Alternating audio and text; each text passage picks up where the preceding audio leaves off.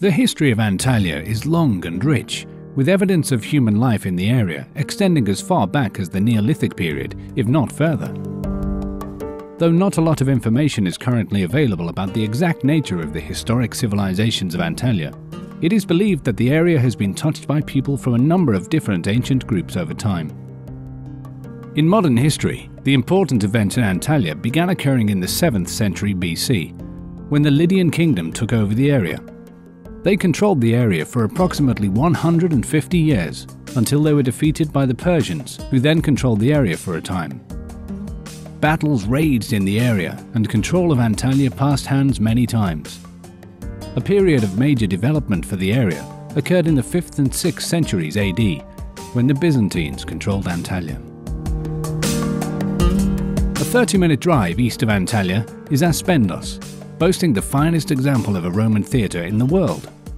Built in the 2nd century AD, it is remarkably intact. In addition to the vast number of archaeological wonders, the area also has a wealth of outdoor activities. Antalya, lying at the foot of the Taurus mountain range, is host to numerous sporting events throughout the year, including international beach volleyball, triathlons, and cannoning competitions.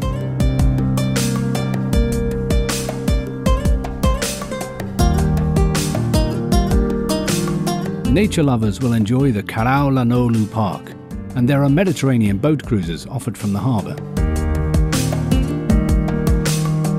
Antalya is located in Turkey, and there are many ways of getting from different parts of Turkey to Antalya.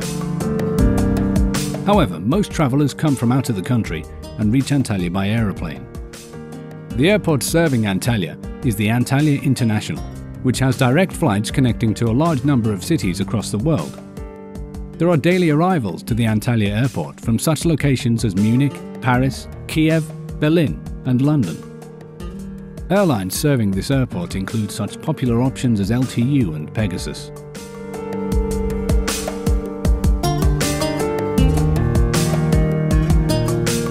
Antalya's lovely main beach, Konyaaltı, is made for relaxing and fun in the sun while on holiday, with a wide spectrum of water sports on offer. Both up and down the coast, there are other beautiful beaches to explore.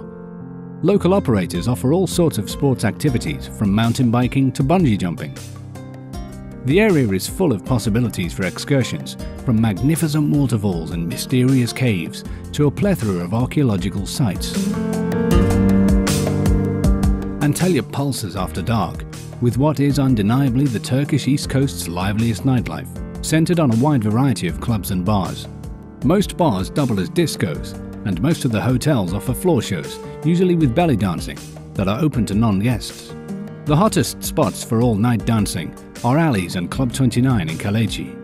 But those who just want a quiet, cool drink gravitate to the waterfront bars to catch a sea breeze, or one of the city's Narcal water pipe bars.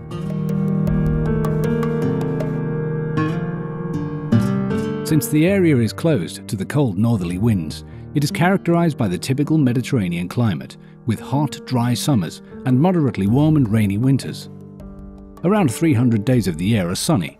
The sea temperature never goes below 15 degrees Celsius, and in summer is around 28 degrees Celsius.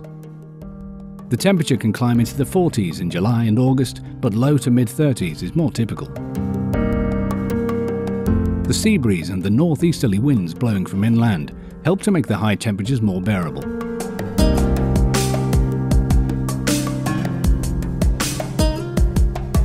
The city has some interesting museums, and the narrow, high-walled streets of the old quarter are pleasant to wander through.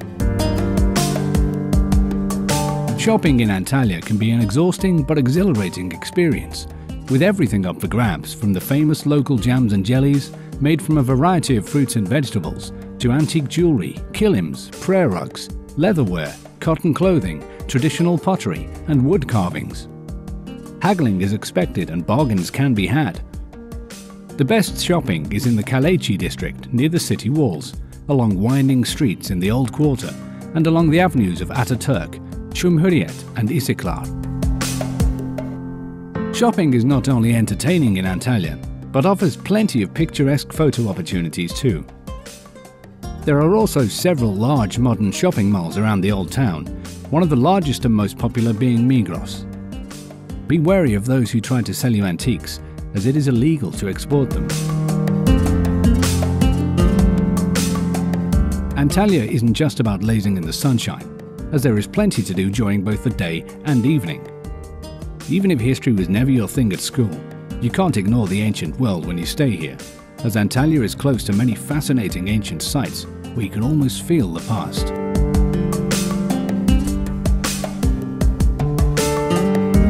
Getting around Antalya is relatively easy for visitors once they have adjusted to the area and oriented themselves. Many visitors opt to rent a car upon arrival at the Antalya International Airport. Doing so may be a convenient method of getting around and is considered to be relatively inexpensive. Many tourists opt to use public transportation and to supplement it with occasional taxi rides and/or tours in order to get the most out of their Antalya vacation. Using public transportation not only allows visitors to see all of the area, but also to mingle with locals. People come to Antalya all throughout the year because it is a place with a relatively mild climate, known for being sunny more often than it is not. What should be known by travelers is that the summer months can get very warm, and some find them almost uncomfortably hot. The average summer temperature is usually around 90 degrees Fahrenheit, but the humidity can make it feel warmer. The average temperature of Antalya's waters at that time is approximately 85 degrees, which some people find too warm, but many find to be perfect for enjoying swimming.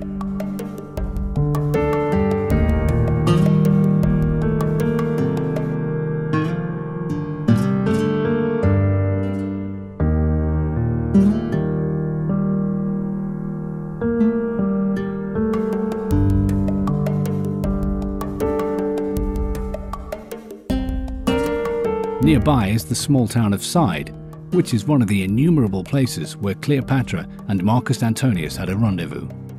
At almost every street corner, you stumble over ruins.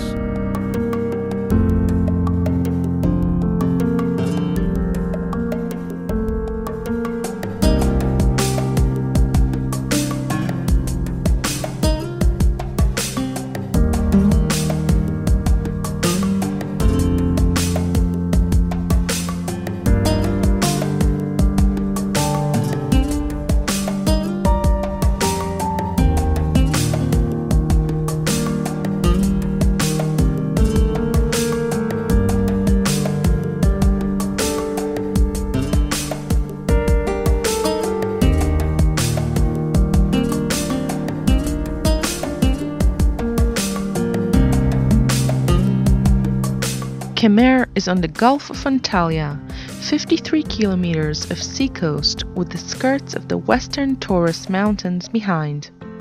The coast has the typical Mediterranean hot, dry weather and warm sea.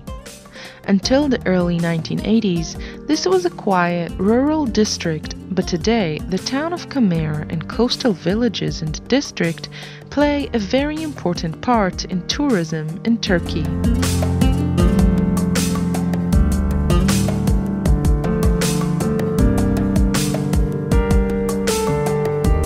One of the major attractions of Kemer is its natural beauty. Sea, mountains, and pine forest combine in harmony. The shore from Beldibi to Tekirova consists of unspoiled beaches in bays of various sizes, mostly stony rather than sand.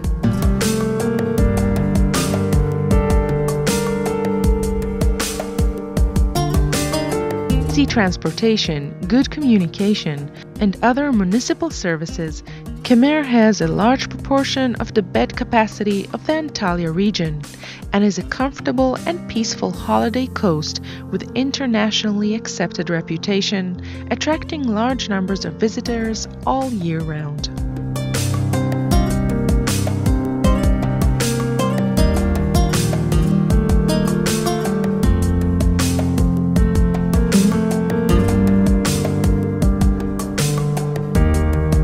Every Monday and Tuesday it's market day in Kemer, and it's a lovely experience to roam among the residents, getting to taste all the local delicacies.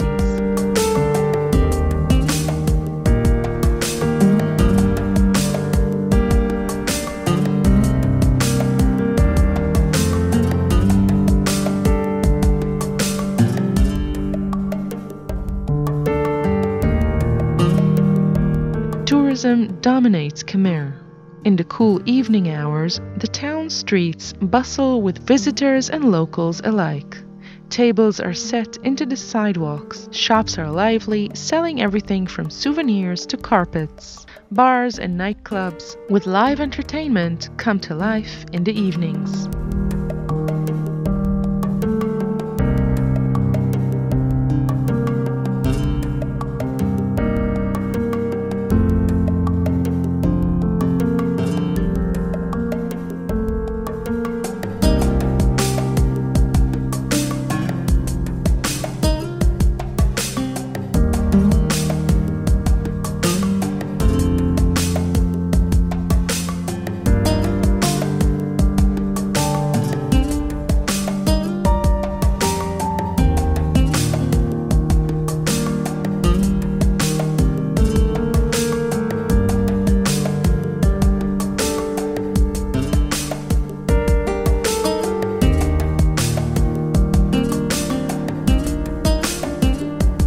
Many of the visitors come as part of low-cost, all-inclusive package deals, but tourism is still the mainstay of the local economy.